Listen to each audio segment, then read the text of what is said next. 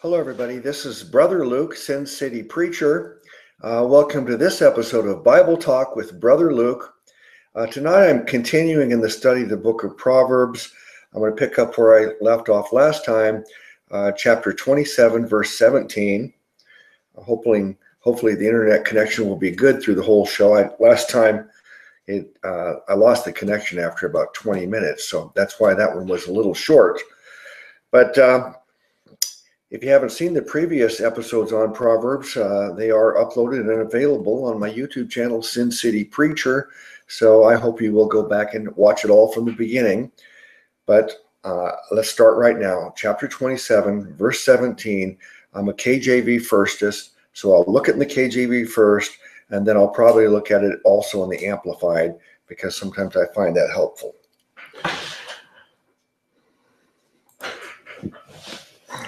Verse 17,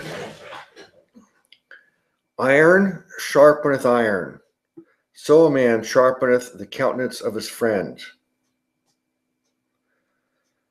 Well, this is a famous verse. It's a popular verse, and it's kind of like a double-edged sword verse, I think, because it really can be used in a very good way.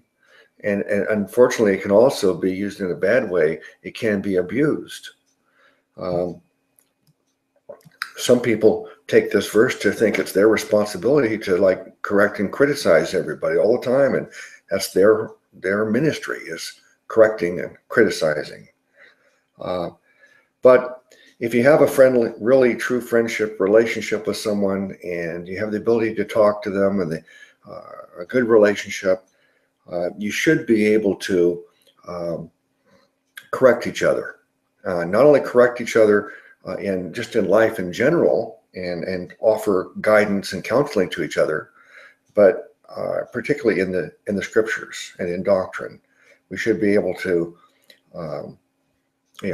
discuss, debate theological subjects and scriptures without anybody getting angry. As long as the two people agree on the core doctrines of Christianity, that is, the person of Jesus Christ and the means of salvation, if we have that right, then you should be able to discuss all the other theological subjects with courtesy and respect. Unfortunately, I've encountered an awful lot of people, though, that they take minor doctrines and elevate them in importance, and want to argue over those in a way where they say, if you don't agree, if you don't conform, then we divide over it. So we should definitely stand our ground and not compromise on the core doctrines of Christianity, but on 1,000 other theological subjects and questions, we should give each other liberty. We don't have to agree. We should just be able to argue and debate. When I say argue, I don't mean raising our voice and getting angry. I'm talking about arguing as attorneys argue in a courtroom, just trying to prove their case. But there's a saying that I like. It says, remember why we debate. The only thing we have to lose are the errors we hold. Well, I don't mind entering into a debate with you on some theological question, if it's done with respect and courtesy, and if we're both willing to listen and consider the other person's opinion, and then if I'm persuaded and proven wrong, why would I want to hold on to an error once that's been proven wrong? It says only a fool would hold on to the errors once they've been proven wrong. So the only thing you have to lose are the errors you hold. Listen to each other. Be willing to do that. Iron sharpeneth iron. We can make each other better. But don't use this verse as a means of beating up and abusing the brethren. Okay. Let me see how that's phrased in the Amplified. That ought to be interesting. As iron sharpens iron, so one man sharpens and influences another through discussion. Okay. That's pretty much what I was saying, except more concisely. Let's go to verse 18 in the KJV. Whoso keepeth the fig tree shall eat the fruit thereof. So he that waiteth on his master shall be honored.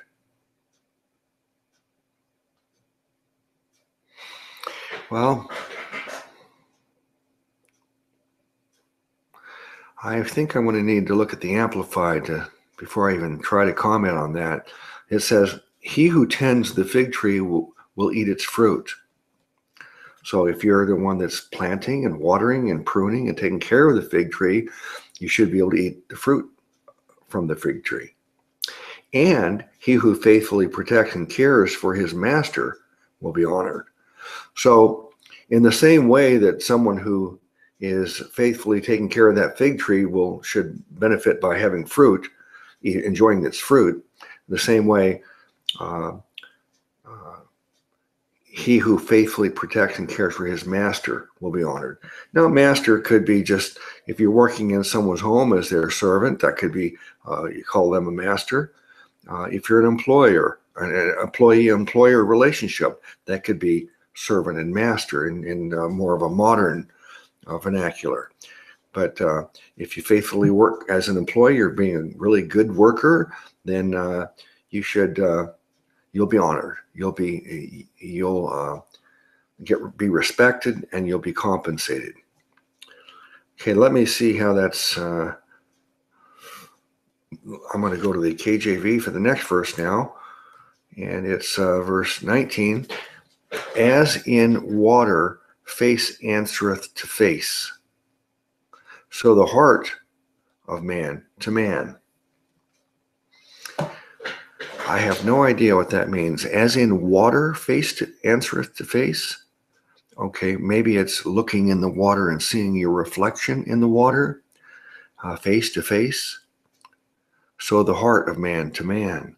So your heart is speaking to you. You should be able to look in the water, you see your reflection, and answer yourself according to what you really see. And so the heart, listen to your heart, and let me see how it's phrased in the Amplified. As in water, face reflects face, so the heart of man reflects man. Yes. So Jesus spoke about the same kind of a thing. Whatever. You are what comes, your heart, I forget how it's expressed. It's not what goes into the mouth that's bad, but it's what comes out of the mouth that's bad, because what comes out of your mouth is a reflection of what's in your heart. Let's go to verse 20 in the KJV. It says, hell and destruction are never full, so the eyes of man are never satisfied. Okay. Hell and destruction are never full. So the eyes of man are never satisfied. The eyes of man. What happens with our eyes and being satisfied? It's lust. Lust starts with our eyes. Whether it's lusting in a sexual way, or whether it's lusting in a form of envy, where you see wealth and you're lusting for their wealth, their success. So these things start with the eyes. Let's see how it's expressed in the Amplified.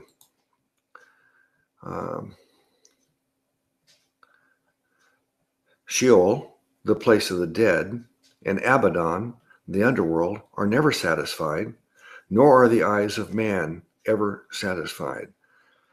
Yes, if we have to be careful. We see things and then we want them. All right, let's go on. The next verse in the KJV, verse 21, as the fining pot for silver and the furnace for gold, so is a man to his praise. So the fining pot for silver, it refines it and purifies it.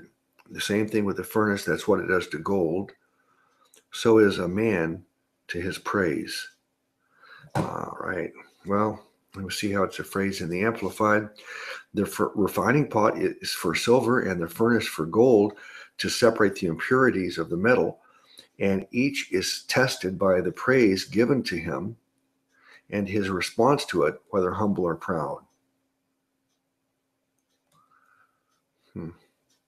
Well, obviously, we know that the Bible teaches us that humility is a virtue and pride is a sin. Pride is maybe the original sin. The kind of, it says the love of money is the root of all evil, but I suspect pride is right up there. The love of money is just being covetous and envious and desiring more and never being satisfied, as the previous verse was stating. But pride, that's what happened with the fall, with the fall of Satan. He was prideful. He was lusting for power and glory. He wanted what God had.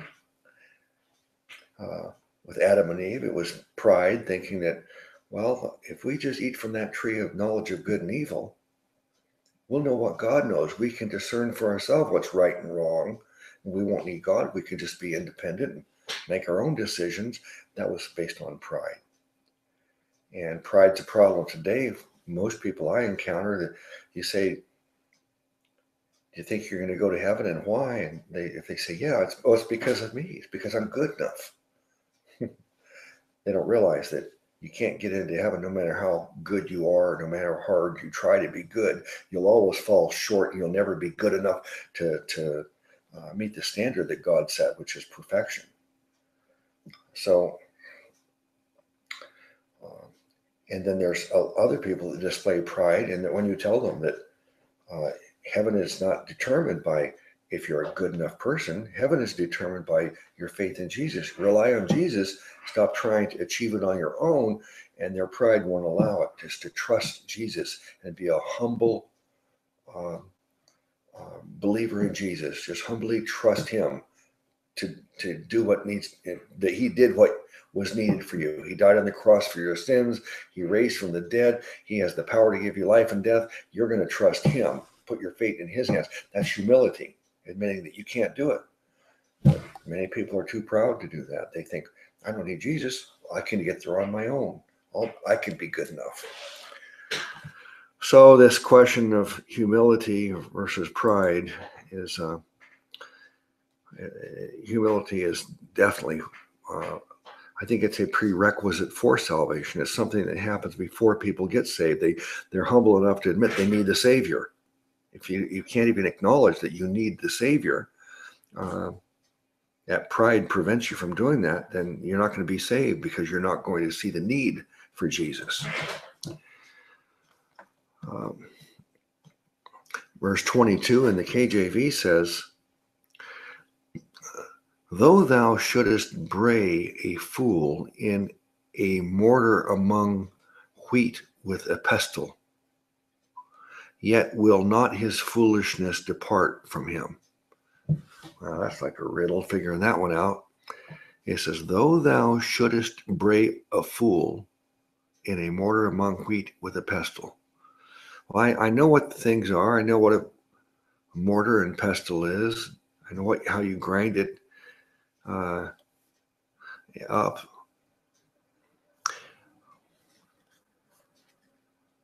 So it's talking about taking a fool and grinding them up, yet will not his foolishness depart from him.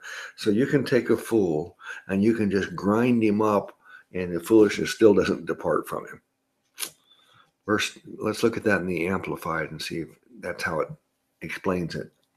Even though you pound a hardened, arrogant fool who rejects wisdom in a mortar with a pestle like grain, yet his foolishness will not leave him.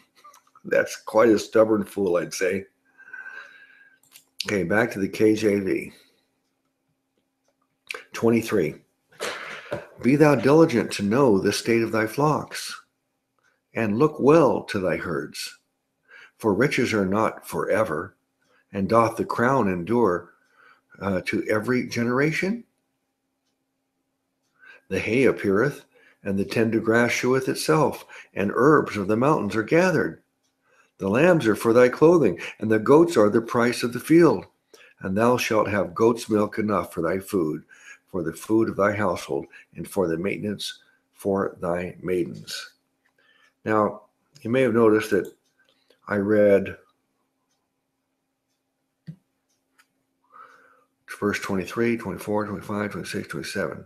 So there's 5 verses there strung together. I think they're all connected in the same thought, teaching the same lesson.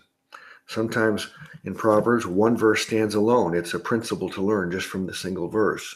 Other times in Proverbs consists of 2 or 3 or 4 or 5 verses. Let me read that in the Amplified, though. It says, "Be diligent to know the condition of your flocks, and pay attention to your herds, for riches are not forever, nor does a crown endure to all generations. When the grass is gone, the new growth is seen, and herbs of the mountain are gathered in. The lambs will supply wool for your clothing, and the goats will bring the price of a field, and there will be enough goat's milk for your food, for the food of your household, and for the maintenance of your maids." So it starts off in verse 23 saying, "Be diligent." That's really what that verse is all about, is diligence.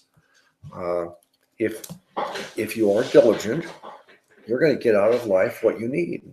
You're going to probably even attain more than you need, just even all your desires, if you're diligent. So in Proverbs, a lot of times it contrasts 2 ideas or 2 types of people. Contrast the fool versus the wise person. Contrast it. Sometimes a diligent person versus a lazy person. Someone who will get out of bed and go to work and still succeed in life. Someone who wants to sleep all day and is too lazy, and they make an excuse to say, "There's a lion outside. I can't get out of bed and go to work." So this is really all about diligence. Be diligent. You will succeed in life if you're diligent.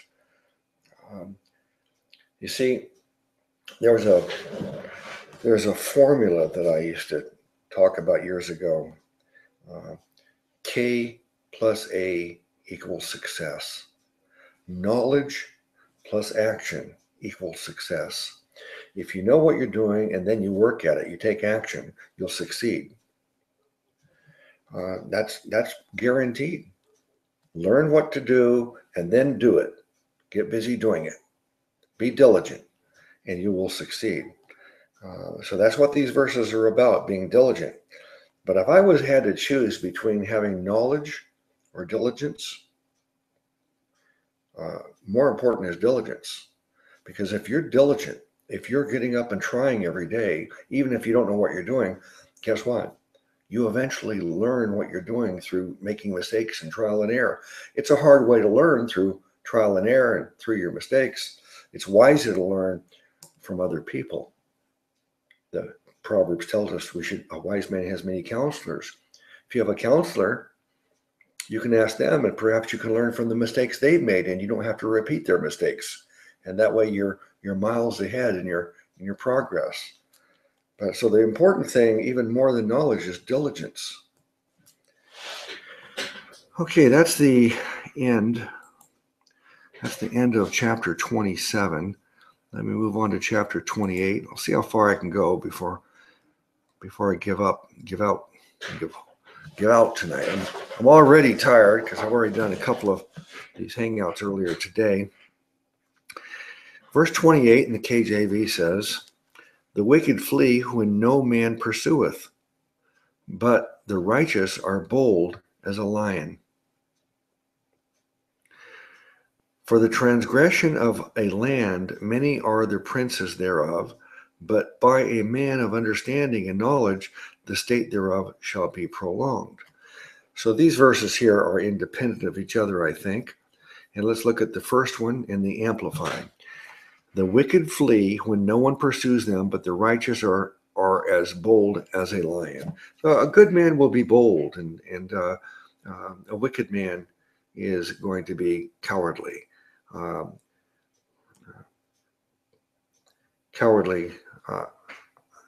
A lot of people misunderstand what courage is, though. I mean, I used to have people tell me all the time, Brother Luke, um, you go out and you street preach in front of hundreds of strangers, and that's you're so brave to do that. You're so courageous to do that. I could never do that.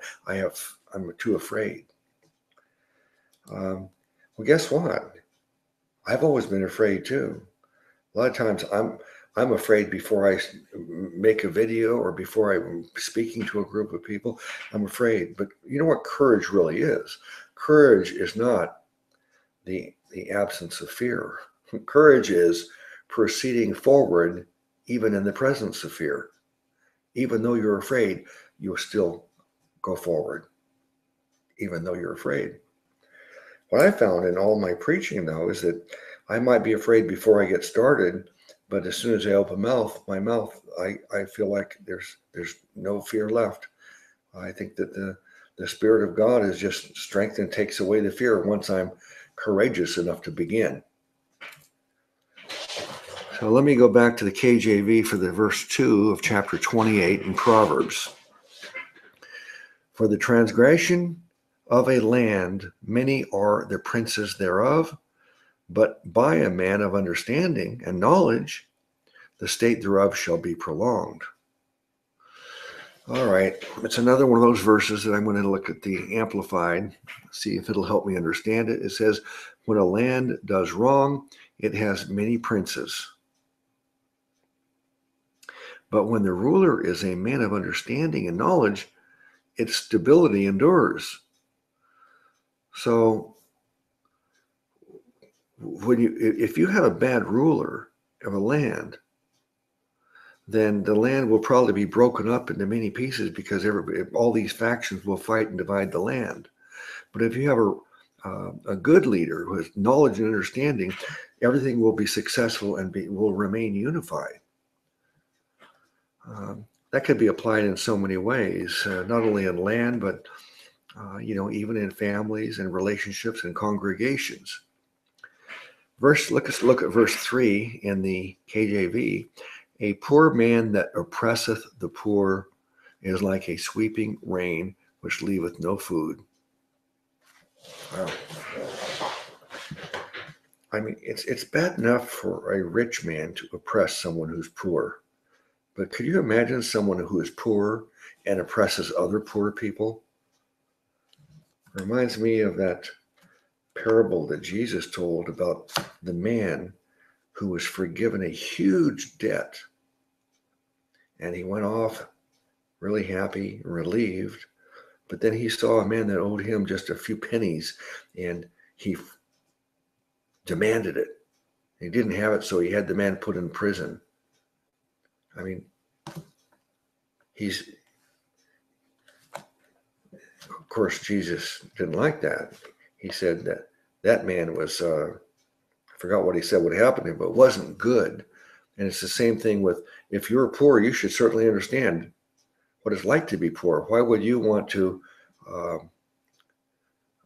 oppress other poor people? You should know better because you were poor yourself. And it's just like the man that he had this huge debt forgiven. He should understand better than anybody the relief of having someone forgive your debt, but he was unwilling to forgive a small debt from someone else. I'm going to read verse 3 in the Amplified. A poor man who oppresses and exploits the lowly is like a sweeping rain which leaves no food. All right, verse 4 in the KJV says, they that forsake the law praise the wicked, but such as keep the law contend with them.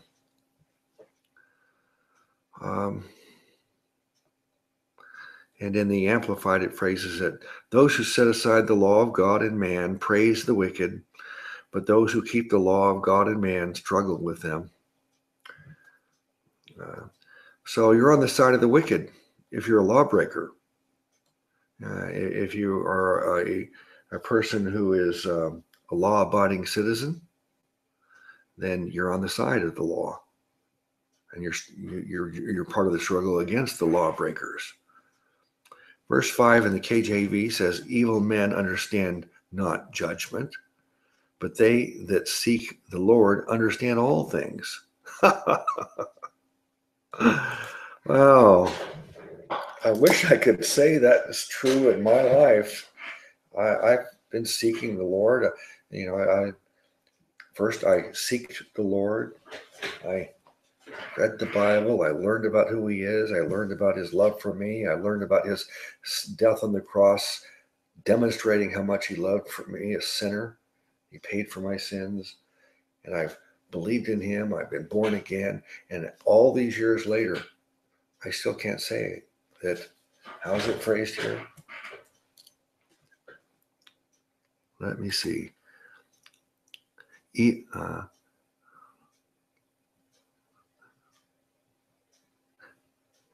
says, evil men understand not judgment, but they that seek the Lord understand all things.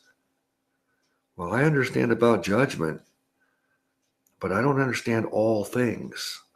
Let me see how it's phrased in the Amplified. Evil men do not understand justice, but they who long for and seek the Lord understand it fully. Okay. So when it says all things, it's all things pertaining to justice. All right.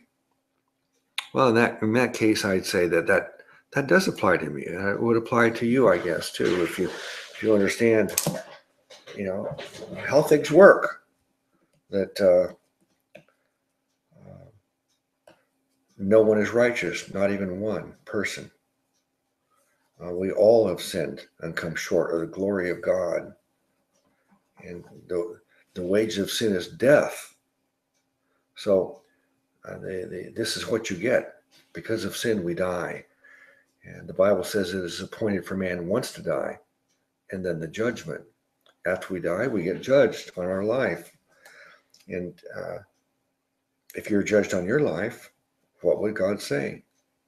Would God say, you've been perfect, come on in? Or will he say, no, you're not perfect? See, that's what you probably don't realize, is that you're not judged on a scale like you were in school, where, if you just get 60% right, it's a D, at least you passed.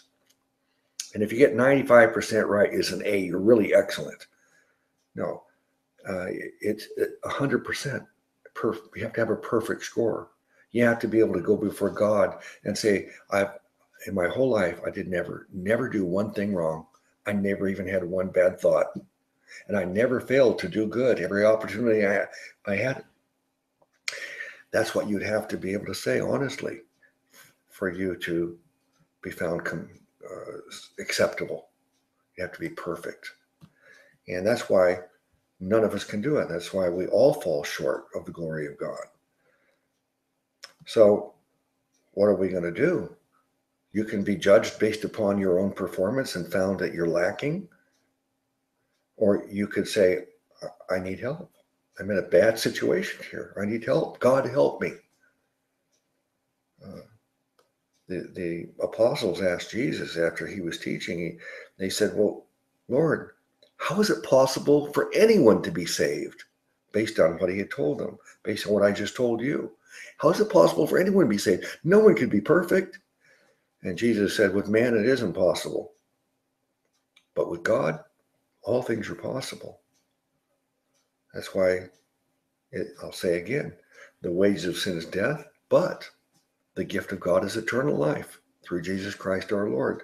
You can't get through heaven through your own merit, but you can get there because God offers it to you as a gift, a free gift from Jesus Christ. And that's what Christianity really is. Biblical Christianity says, if you will just put your faith in Christ, he will give you eternal life as a free gift. This is free gift theology, Christianity. But if you don't receive this gift of eternal life from Jesus because of your faith in him, then you're on your own. You'd have to be able to plead to God, I've been perfect, never once have I done anything wrong. So what do you want to do? Do you want to try to get there on your own, or do you want to admit defeat and say, I can't do it? many years ago, I admitted defeat. I said, it's impossible. I need to be saved. Who's the Savior? The Bible said there's only one Savior. It's God himself. And it says Jesus Christ is the Savior God. We need to trust him, rely on him, depend on him. So 29 years ago, I cried out, Jesus, I'm calling on you. Lord, save me. I'm trusting you. I called on the name of the Lord Jesus. I trusted him. And I'm confident I'm going to go to heaven. Not because I'm a better person than you. You might be a better person than me.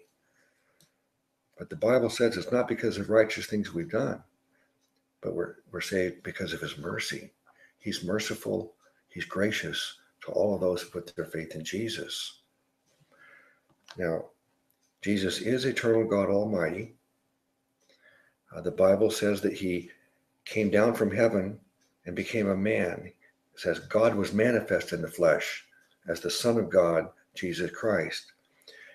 Jesus said the reason he came down from heaven and became a man was to die, to give his life as a ransom for us, to suffer and die on a cross, to pay for our sins, and he did. All my sins are paid for. All your sins are paid for. So you get to go to heaven if you'll trust Jesus. And he was truly dead. He suffered and died on that cross, and they buried him. And on the third day, he was raised back to life bodily. And it was no surprise, really, because he promised he would.